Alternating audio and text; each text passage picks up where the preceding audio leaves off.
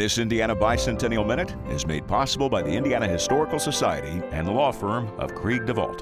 Forget Henry Ford. Kokomo's Elwood Haynes road-tested his first car 2 years before Ford.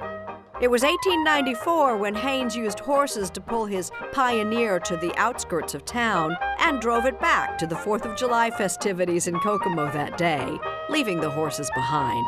As the little machine rolled along at a speed of 6 or 7 miles an hour, I realized that a new era was coming of colossal proportions. Haynes invented more than the state's first automobile. In his lab, he created corrosion-resistant metals, and contracts during World War I helped make Haynes a millionaire.